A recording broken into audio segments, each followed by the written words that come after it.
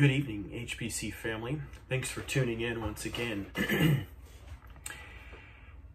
This evening, we're going to continue our look at Mark chapter 15. Yesterday, we looked at the first 5 verses, and this evening, we're going to look at verses 6 through 15. But I want us to think for a moment of really what's going on. All of us are going through this burden and this sad reality together. What we currently face, we shouldn't allow that to distract our minds from the overwhelming joy that we have in Christ. Really, this present bold reminder of our frail world should drive us to the sure and steady anchor of our soul, our resurrected Savior, the Lord Jesus Christ. The current situation doesn't overshadow the King of Kings and the Lord of Lords, who rules over all things, even this moment in history. So it's my hope this week in our time together to draw our hearts closer towards our Savior in his final hours before his crucifixion. And again, to that end, let's turn to Mark chapter 15 once again. And as you turn, I'm going to have a word of prayer for our time. Father, we thank you so much for the privilege of being able to come around your word, to be able to look at this passage to see more about what you have done in the past to secure our future in your Son, the Lord Jesus Christ. Father, tune our hearts and our minds to your word. Help us to focus on you. Help us to focus on the things you've done for us and your overwhelming love for us that you've demonstrated in your Son, the Lord Jesus Christ, in his final hours. Again, we ask that you'd be glorified and that we would be blessed. In Christ's name I pray. Amen. So again, yesterday, we looked at Mark chapter 15, verses 1 through 5 briefly. And just to summarize for us this evening, one of the key things we looked at and needed to understand is that the Jews had made up their mind by this point. They wanted Jesus dead. In fact, this is something they'd wanted for some time. The religious leaders, the scribes, the chief priests, the Pharisees, all of them had it out for Jesus. And the issue was that the Jewish leadership, though they had convicted Jesus of crimes, which in fact they hadn't, but though they'd done this and they thought he deserved death, they couldn't carry out that sentence. They didn't have the power and authority to do that. So they needed Rome. They needed the hand of Rome to do that. And the person that fit that bill was Pilate. Pilate falls or finds himself into this unique situation to help the Jewish leadership, to help those religious scribes and chief priests to put Jesus to death. And it's an odd relationship because the Jews and Pilate were in the constant tug and war of who's in charge and who's in control. Pilate had not done well in dealing with the Jews up to this point. He'd done some things that created lots of tension, and the higher up powers in Rome, to include Caesar, looked down, and he was not sitting in good favor with Rome, nor was he really sitting in good favor with the Jews. And that's all kind of comes to a boiling point in our present passage this evening. But we're going to look at verses 6 through 15, and so I'm just going to read the passage for us quickly, and then we'll dive into the text itself. Mark chapter 15, beginning in verse 6. Now at the feast, he used to release from them one prisoner for whom they asked. And among the rebels in prison who had committed murder in the insurrection, there was a man called Barabbas. And the crowd came up and began to ask Pilate to do as he usually did for them. And he answered them, saying, "Do you want me to release for you the king of the Jews?" For he perceived that it was out of envy that the chief priests had delivered him up. But the chief priests stirred up the crowd to have him release for them Barabbas instead. And Pilate again said to them, "Then what shall I do with the man you call the King of Jews?" And they cried out again, "Crucify him." And Pilate said to them, "Why? What evil has he done?" But they shouted all the more, "Crucify him." So Pilate, wishing to satisfy the crowd, released for them Barabbas, and having scourged Jesus, he delivered him to be crucified. And it's that text that we're going to look at in these next few moments. But verses 6 and 7, to kind of outline it, verses 6 and 7 give us the setting. And then the rest of the text really flows or operates out or around these 3 questions that Pilate asks his audience. So let's take a look at the setting, verses 6 and 7. First off, we see that Pilate is engaged in this customary act of official pardoning or amnesty, in which he releases someone to gain favor with the people, right? He's got to do what he can to keep the favor of the people. And in this instance, something he'd done, at least at this feast historically, or other feasts perhaps, was to release somebody from prison. And Pilate really is hoping that this custom will solve his problem, the problem of Jesus' innocence and the Jewish leaders' hatred for him. And so Pilate appeals to this custom in hopes that it will get him out of the hot water that he finds himself in. And verse 7 is also part of this setting or this context, because in it we introduce into the narrative a new character, Barabbas.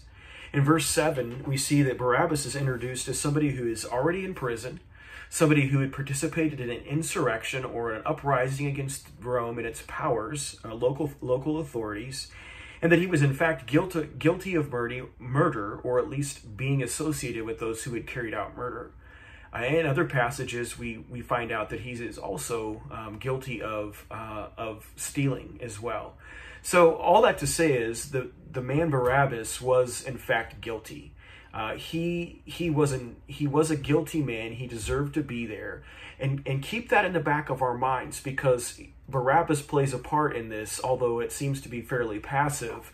But in contrast, the guilty, in contrast to the innocence of Jesus. Okay, so again, Barabbas was probably the leader of this insurrection that had recently taken place, and for some reason, Pilate ends up letting him go, again, in order to pacify the crowd. But the first question that Pilate asks, we see in verses 8 and 11 and how that plays out. The first question that he's really getting at is, should I release Jesus? Should I let the King of the Jews go? And this is important for us to see all that's being drawn out here.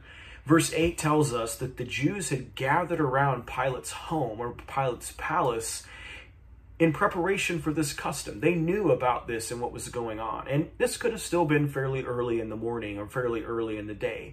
But this large crowd has gathered to cast their vote as to who would be released. And up until this point, we don't really have any idea who's at play here. Is it Jesus? Is it Barabbas? It's just, all of this is context and setting. But verse 9 is where Pilate poses this powerful question, this first powerful question. Look with me at the text, Mark chapter 15, verse 9. And he answered them, that is, Pilate answered the crowd, saying, "Do you want me to release for you the King of the Jews?" You see, Pilate knows that Jesus is innocent. Earlier on in the flow of time, Pilate had questioned Jesus prior to this, and he couldn't find anything that would make him guilty or be able to hold him guilty for. So he sent him to Herod Antipas, the son of Herod the Great, in hopes that Herod would be able to kind of solve his problem so that Pilate could wash his hands. But Herod saw him as innocent as well, even though there were large crowds there bringing up false charges and accusations. Pilate knew that Jesus was innocent. Imagine, again, this Roman governor who was really not a kind man. He knew that Jesus was innocent. Pilate had a strong sense of justice. I mean, as the governor, he had to have justice. He had to enact justice in order to maintain control and power, in order to appease and carry out his duties as the governor underneath the thumb of Rome, underneath the power of Rome. And so Pilate's sense of justice wanted to let him go, but the pressure from the Jews was weighing in and pressing down upon him. And in this appeal, and in these several appeals to the crowd, perhaps Pilate is hoping to find some kind of sympathy, some kind of hearing with the crowd that maybe would help him solve his problem of the innocence of Jesus and the hatred of the scribes. And we also see in verse 10, Pilate was keenly aware of the hearts and minds of these religious leaders. Look with me at verse 10. It says, "For he, Pilate, perceived that it was out of envy that the chief priests had delivered him up."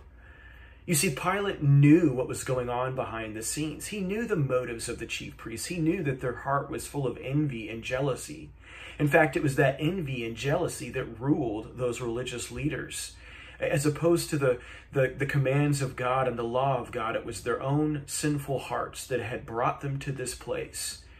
The chief priests and scribes, they were those who were to represent God, yet their hearts were bowed to their own agenda to kill Jesus. Earlier on in Mark's gospel, we see several aspects or allusions to this. Mark chapter 11, verse 18, it says this, "And the chief priests and the scribes heard it," that is his teaching, "and the chief priests heard it, and the chief priests and the scribes heard it, and were seeking a way to destroy him, for they feared him, because all the crowd was astonished at his teaching." You see, the chief priests and the scribes knew that Jesus had authority and power when he taught. They knew that he had the ability to speak to God's people, and they desired to listen. Consider what Mark tells us in Mark chapter 12. Again, Jesus has just been speaking, and now here's the response. "And they were seeking to arrest him, but feared the people, for they perceived that he had told the parable against them. So they left him and went away." You see, they were afraid, the religious leaders were afraid of Jesus because he was a threat to their power. He was a threat to their prestige.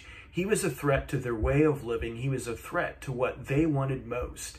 And so all along in this gospel narrative, they have been deciding and figuring out how can they get rid of Jesus, and the moment has finally come. And so again, Pilate has asked, "What do you want me to do with Jesus?"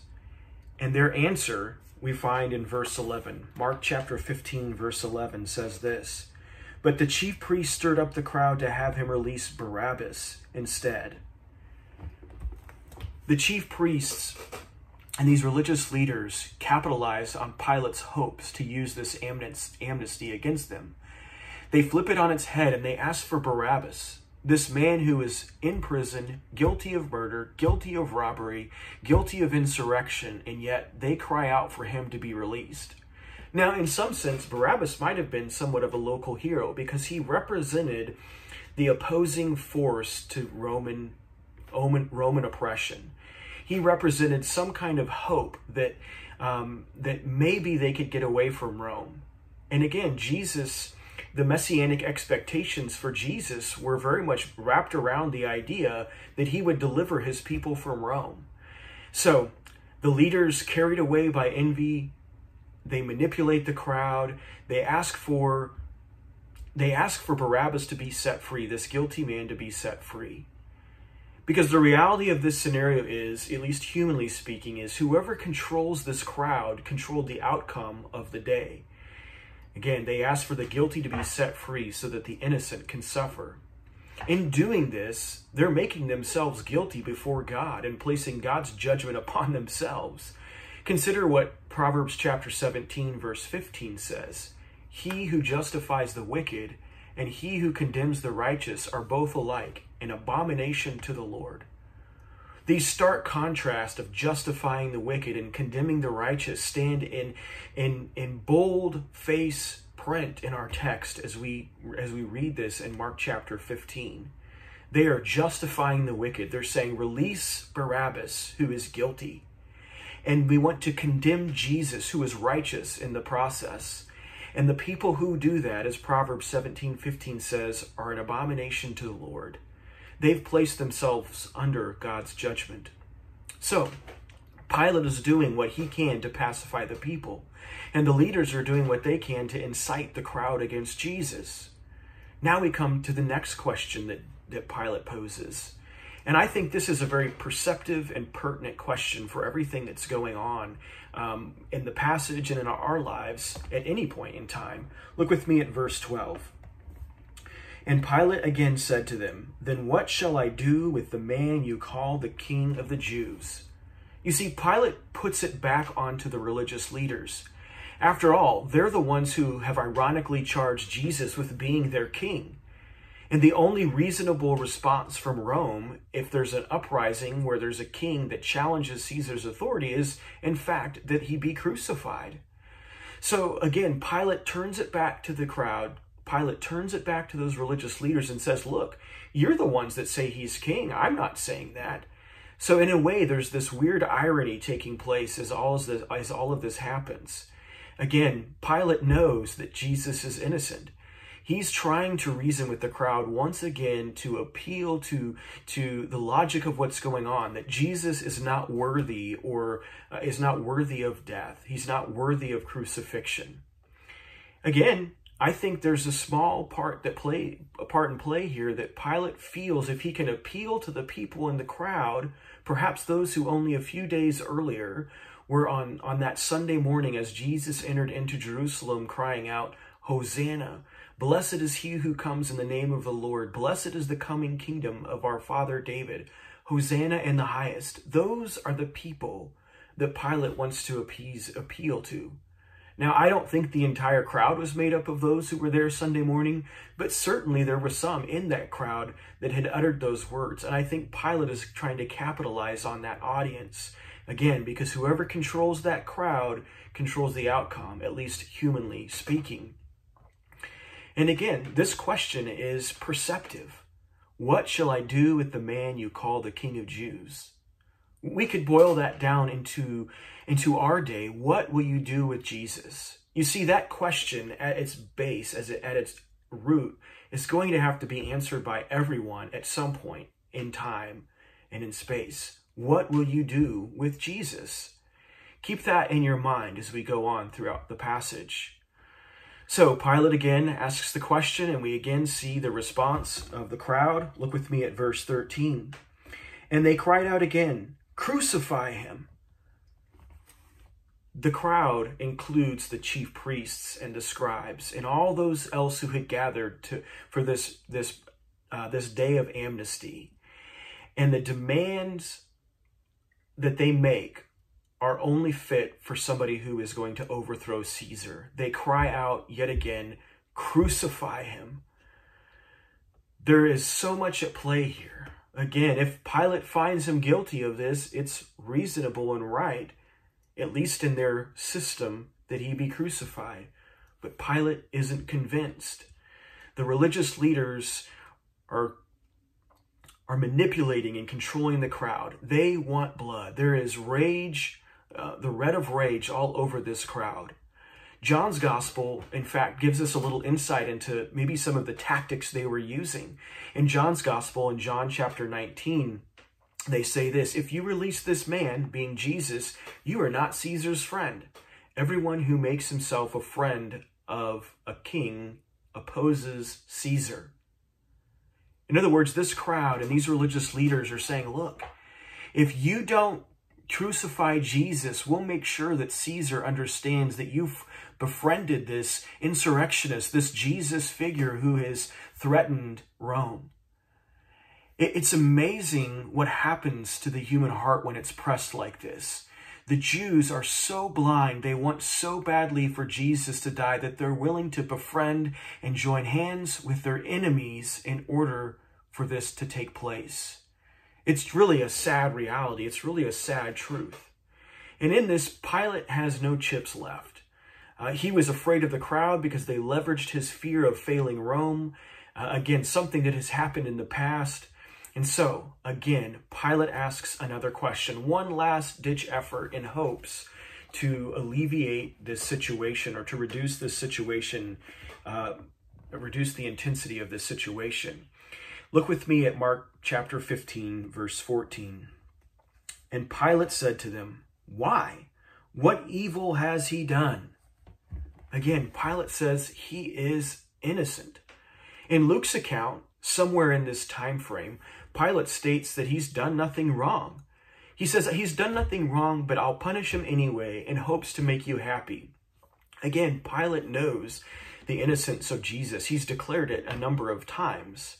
But the murderous cry rings out in their response, "Crucify him." All the more they cry out, "Crucify him." The crowd, the religious leaders, are dead set on Jesus' death. And with this, what happens next can only be seen for the greatest miscarriage of justice that it truly indeed is. Because what happens next is Pilate hands him over to be crucified. And it's easy to see or easy to think, and all that's taken place thus far is where is God in all of this? Because if you notice in this passage, at least up to this point, Jesus hasn't figured into the narrative. He's not an active participant, at least from the human side of things. But lo and behold, there's actually quite a bit of divine involvement that's going on. Of all of this human involvement, we see that God's plan is still being worked out. Remember that Jesus already knows this is going to happen. Again, 3 times, we looked at this yesterday, 3 times in Mark's gospel, Jesus points to this point, this hour, this point in time, and he's taught the disciples this very thing. Consider what Jesus says in Mark chapter 10, verses 33 and 34. See, we are going up to Jerusalem, and the Son of Man will be delivered over to the chief priests and the scribes, and they will condemn him to death and deliver him over to the Gentiles. And they will mock him and spit on him and flog him and kill him. And after 3 days, he will rise. You see, what is happening is known by Jesus, and it's fulfilling what Jesus and the Father's plan has been all along. Jesus knew he would be delivered to the chief priests and scribes. He knew they would condemn him to death. He knew that they would deliver him over to the Gentiles or deliver him over to Pilate, and he knew what was to follow after he was delivered to the Gentiles. And so, with all this, Pilate desires to please the crowd. Look at verse 15. Such a sad phrase that captures what's going on. So, Pilate, wishing to satisfy the crowd, released for them Barabbas, and having scourged Jesus, he delivered him to be crucified. It's with the cry of the crowd that Pilate placates them, and in so doing, Pilate releases the guilty and puts the innocent in his place. The process of crucifixion begins with this violent flogging, this act in which these cords or these whips with long strips of leather and bone and metal and other hard objects were woven or strapped into there so that when they would whip the prisoner, it would rip and tear the flesh. And this flogging, this whipping, this scourging, in fact, was designed to not only create pain and torment, but to weaken the body so that the crucifixion wouldn't take as long as it could. Someone could hang on the crucifix for a long period of time, but this idea of flogging was to reduce the amount of time that those prisoners would be on that cross. And again, this points us back to the prophet Isaiah, who wrote hundreds of years before, and consider what he says in his prophecy. In Isaiah 53, Isaiah says this, "Surely he has borne our griefs and carried away our sorrows. Yet we esteemed him stricken, smitten by God, and afflicted.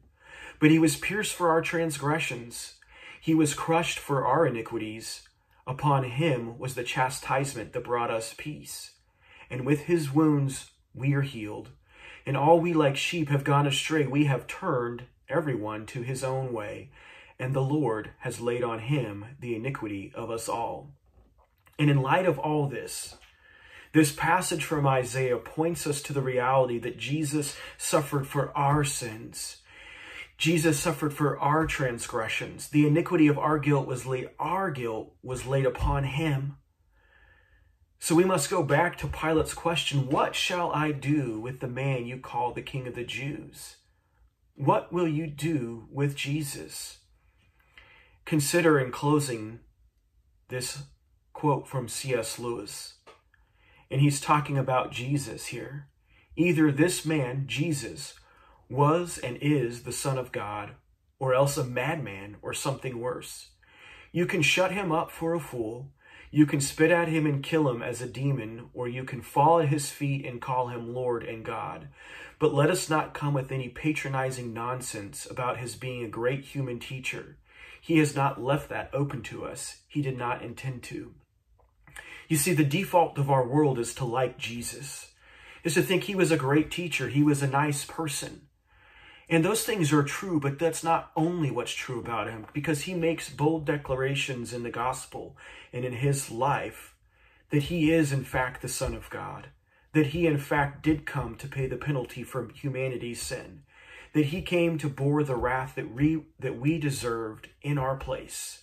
Jesus is the substitute for sinners. For those who trust in Christ's work on the cross, they can find freedom and forgiveness from sin.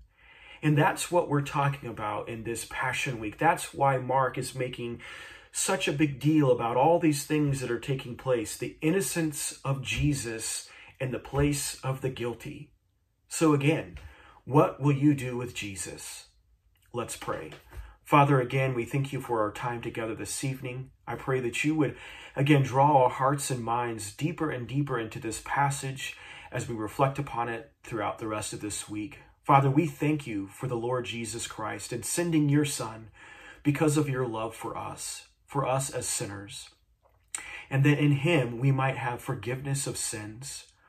Father, thank you for your grace and your mercy as evidenced in this passage, in this moment in history. We ask that you would guide and direct us the rest of this week. In Christ's name we pray. Amen.